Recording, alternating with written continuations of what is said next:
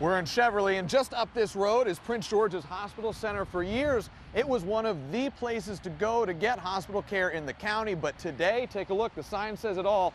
This hospital is closed. It is moving to a new facility in Largo. As the more than 70-year-old hospital center closed its doors, the brand new University of Maryland Capital Region Medical Center was opening theirs. When we think about this building, it's so much more than just a building.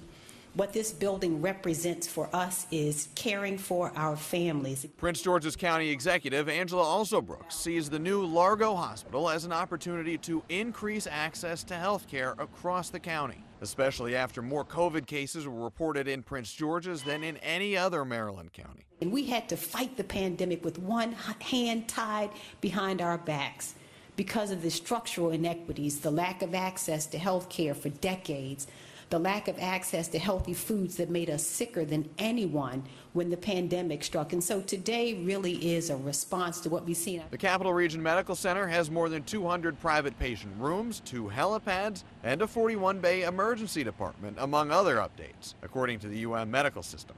That new hospital in Largo is a level 2 trauma center. According to a press release from the organization, it will be the second busiest trauma center in the state of Maryland.